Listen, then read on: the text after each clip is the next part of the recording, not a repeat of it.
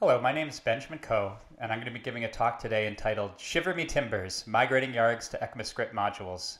This talk is essentially a discussion of what the process was like migrating yargs to a form that works for both ECMAScript modules and CommonJS modules. But first, a little bit about me. As I said, my name is Benjamin Coe. I'm an engineering manager at Google, where I lead a team focused on automation, mainly in support of GCP client libraries. I was also the third employee at NPM Incorporated, and this is where I became fairly involved in the Node.js open source community. In the process of doing so, I began maintaining the library yargs, which we're going to talk about a little bit today. And I've also collaborated on various other open source projects such as Node.js and the V8 JavaScript engine. I will be outlining an approach that allows you to migrate your library to ECMAScript modules in such a way that you don't break your existing user base of CommonJS dependents. This is an approach that works well if you have a library like yargs that has a large number of dependents, and might not be the best approach if you're writing a brand new library today. Given that this talk is from the perspective of migrating yargs to ECMAScript modules, I just wanted to make sure that if you'd never heard of yargs before, you had a passing understanding of what it does. Basically, yargs is a library that takes the string arguments passed into a command line program, and it parses these in such a way that they're more easily consumed by the person writing a command line application. So rather than just getting these as a string as they're passed in argv, you get them given to you as a JavaScript object that you can then grab properties off of. Here's the example of the parsed object that you get for a really simple command line program where you're setting the property hello equal to world. Once you've defined the properties that your command line program accepts, yargs also will provide for you a pretty help output. Here's an example from the test runner Mocha, one of yargs' many dependents. Now that you hopefully have an understanding of what yargs is, the majority of this talk is going to be discussing our motivation for migrating yargs to ECMAScript modules and what the experience was like being an early adopter of ECMAScript modules within the Node.js ecosystem. So let's look through the agenda. I'm going to begin by talking a little bit about the history of module systems in JavaScript, which is actually a fairly fascinating topic and has been many years in the making. We're then going to discuss the benefits of ESM or ECMAScript modules and why we should be excited about this shift in the community. Assuming that we've sold you, we're going to speak to some of the options available to library authors for supporting ECMAScript modules. And then we're going to speak to the specific approach taken by yargs to support both ECMAScript modules and CommonJS modules, which is a topic we'll also touch on briefly. Having shown you the approach we took, I'm going to show off some of the neat benefits we get in our library as a result of the migration. And I'll conclude by both discussing the challenges we faced and the benefits we gained from this migration. And I'll share the links and a bit of a bibliography from all the research we did for this talk. So what is a module exactly? At its essence, a module is just a reusable snippet of code that may or may not be published to a registry such as NPM. Other ways you might reuse a module would be between files in the same code base, or perhaps between libraries in a monorepo. What is important, if you wish to share a module with other folks in a community, like on NPM, is that you have an agreed upon way to export and import code from that module. Most of the folks attending this talk are probably familiar with syntax that looks something like this. The use of a require statement to pull in either the default exports from a library, or in the case of yargs/helpers, to pull in a submodule from within that library. This is an example of CommonJS. CommonJS was one of the first module systems proposed in the JavaScript community. It began its life in 2009, initially called Server.js, when it was proposed by then Mozilla engineer Kevin Dangoor. This was essentially just an effort to get the community to rally behind a set way to define their exports and a syntax around how requiring would work for fetching in these exports. The approach gained some popularity, and to indicate that it was applicable both to the web and to server-side JavaScript, it was renamed to CommonJS from Server.js midway through the year. Later in the same year, Ryan Dahl presented Node.js at the NodeConf.eu conference. This was presented as a server-side JavaScript built on V8 using the CommonJS module system. As we know, Node.js became quite popular, and along with it, the CommonJS module system. Despite its emerging popularity on platforms like Node.js, CommonJS was not adopted by web browsers. One reason for this is that CommonJS assumed that modules would be loaded one after another synchronously. This isn't a problem when you're loading from the disk, because that's very fast, but on a website where you're trying to load multiple scripts from an HTTP endpoint, it can become prohibitively slow not to try to load multiple scripts at the same time. In an effort to address this problem, Chris Sipp proposed in September of 2010 the Asynchronous Module Definition Spec, or AMD.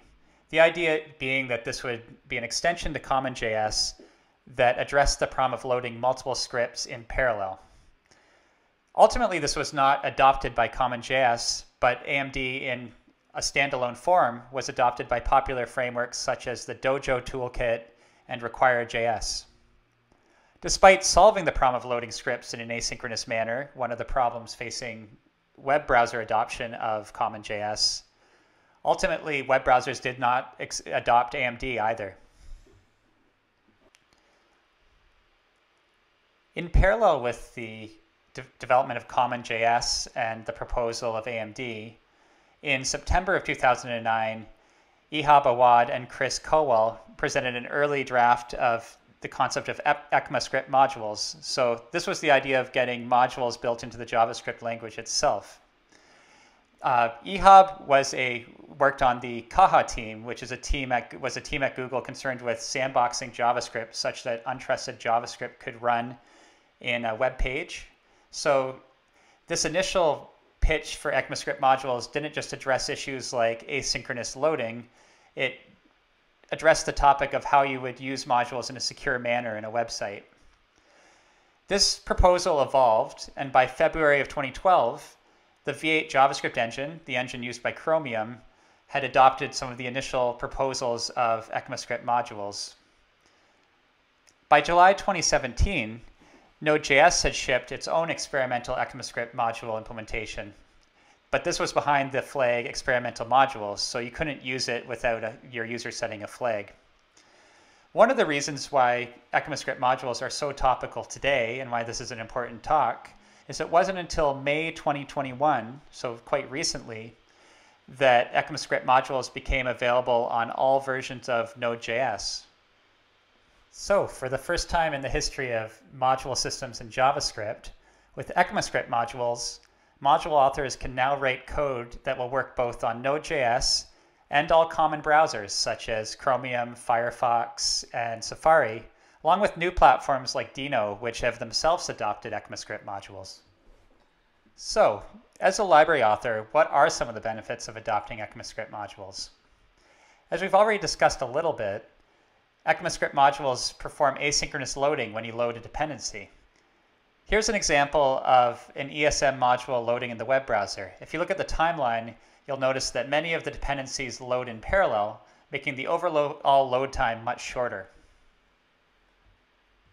The next benefit that I think is worth calling out is the fact that if you're using Node.js, ESM modules support top-level await. So in the past, to write code like this, where we have an await at the top level, you can see it awaiting yargs there, we would have had a function that we wrapped this in and then invoked that function. Having top-level await is much more elegant. The fact that ECMAScript modules are a standard, developed by the same standardization body that standardizes the JavaScript language, is a huge benefit. It guarantees that code we write in one place can work in another place if they're standards compliant. Here's an example from The Simpsons of one of the pitfalls of not standardizing things, in which Patty attempts to plug a razor into a plug that has not followed a standard. With a standard in place, we can start to write JavaScript that we know will run on multiple platforms. So we can write JavaScript that will work on Node.js, Deno, and all modern browsers with minimal changes to the underlying code. At this point, you're hopefully saying, all right, I'm sold. I'd love to start using ECMAScript modules inside of my projects. But how do I do so? In this part of the talk, we're going to outline the two main paths that one can go down to adopt ESM modules inside of their libraries. The easiest approach you can take to start adopting pure ESM is to quite simply switch to using ECMAScript module syntax inside your libraries. Just switch to a .mjs extension rather than the .js extension on your library files, or alternatively set the type module in your package.json, or in the case of the web, type module in your script include, and that's it. You begin writing import and export statements using the new syntax, and you'll have code that pretty much works in modern Node.js versions and in the web and in platforms like Deno. There are some caveats, however. This will only work in newer versions of Node.js, so versions newer than 12.x, and it forces the hand of your dependents. If they want to adopt the newest version of your library, they'll also need to use ESM, or they'll have to use the somewhat clunky dynamic import syntax. Another option available to library authors, rather than writing purely ESM, is to write a dual ESM/CommonJS module. What this entails is the library author writing their library either in CommonJS or ECMAScript.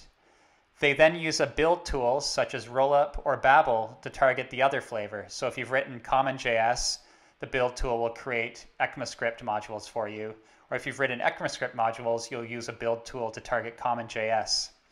In your package.json, you then use what's called an exports map to indicate what files should come in when you use a require statement versus what files should come in when you use an import statement.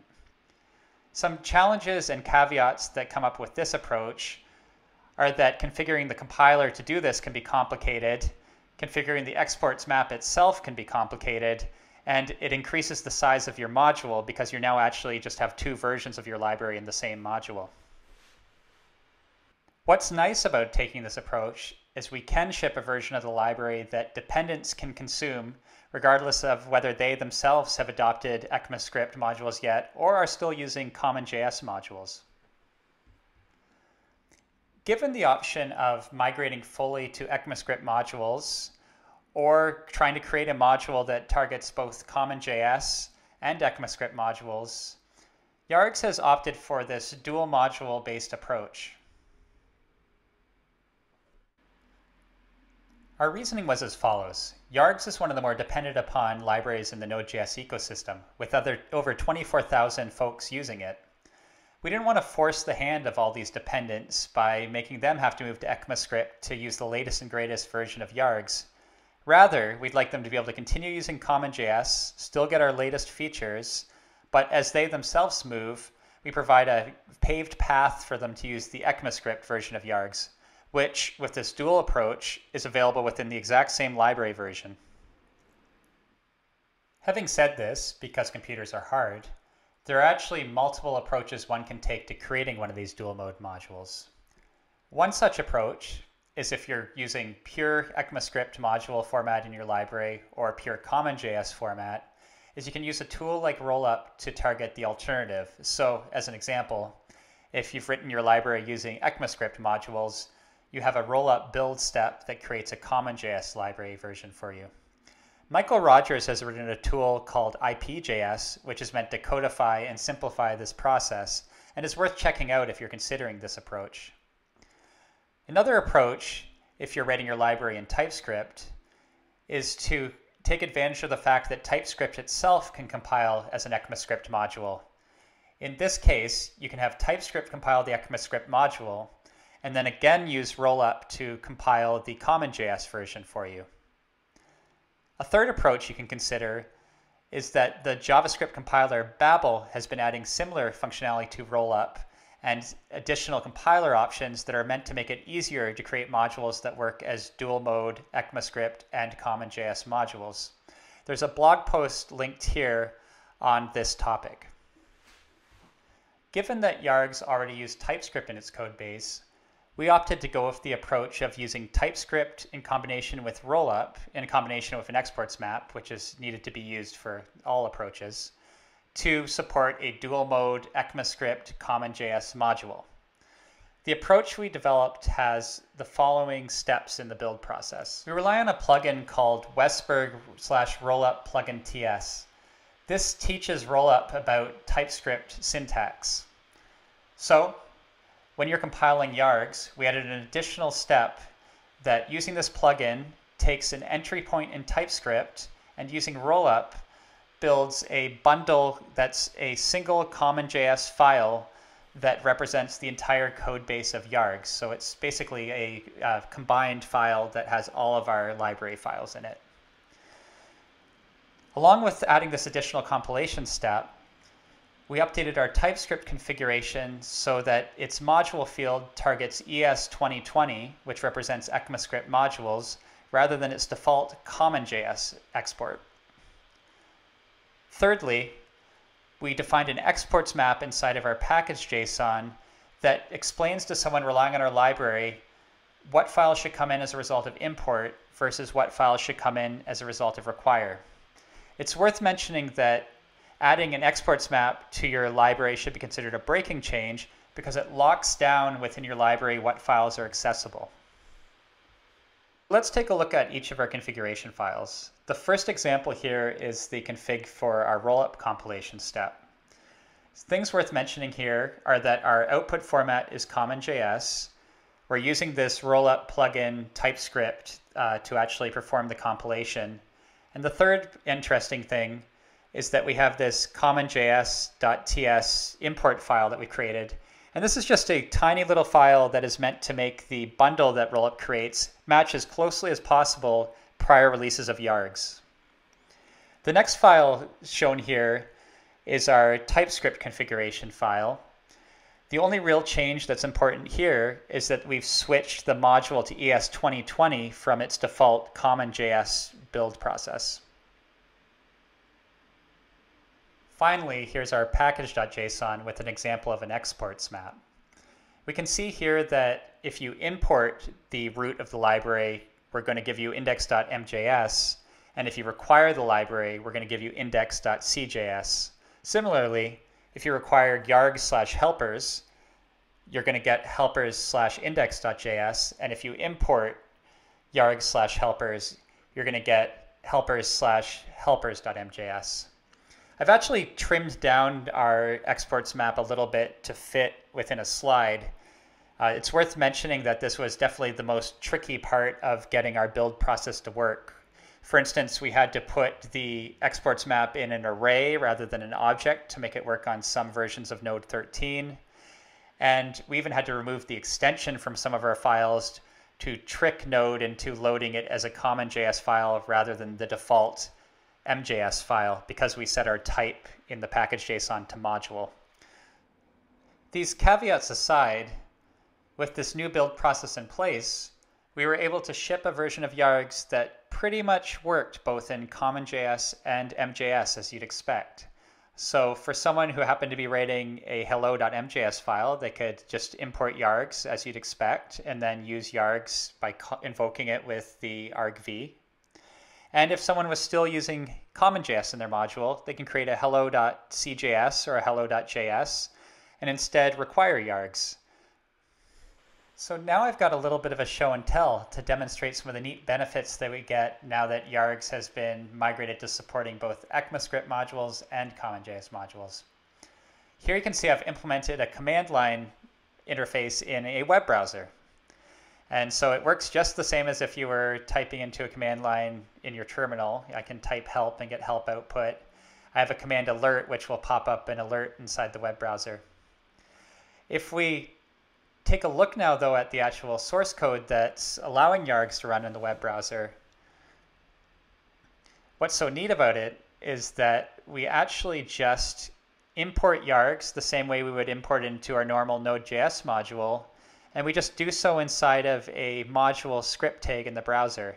So in some 40 lines of code, we're able to have yargs work identically to how it would work in Node.js inside of the web browser. If we take a look at the files loading when we actually load this page, what we would see is that it's actually identical files to what we see when we're running it in Node.js. So there's, unlike in the past where you might have had a Webpack build step, there's no build step required. We're able to just load all of the yargs ESM dependencies right in the browser. So in conclusion, let's discuss some of the things that went well in this migration to add ECMAScript module and CommonJS module support to yargs, and some of the things that didn't go well. So in the good column, We're successfully able to target multiple platforms with yargs now without a build step. So yargs works in Deno now, and as I showed in that demonstration, yargs works in modern web browsers. I think this is really exciting that we're able to target a wider number of platforms with yargs without having to resort to a build process.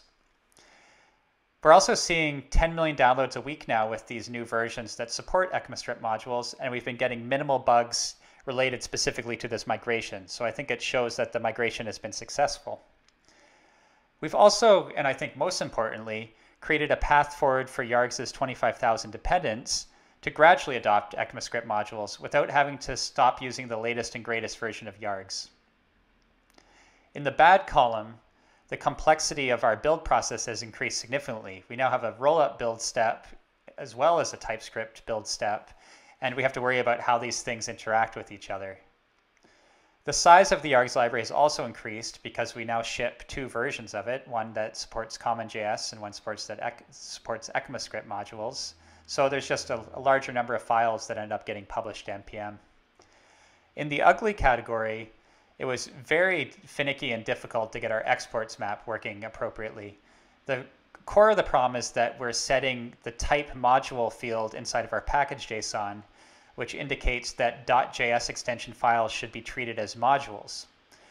This in turn meant we had to do some weird shenanigans like dropping extensions from files to get them to load as JavaScript files in some contexts.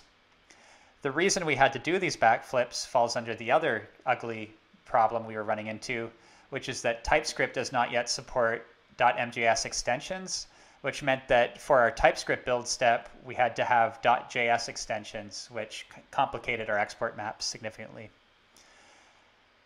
The final ugly thing I would say is that I was hopeful that now that we supported the web browser natively without a build step, it would be easier for Webpack and libraries of the sort to create bundles of yargs. We've actually been finding so far that there's been quite a few bugs related to trying to Webpack the new version of yargs.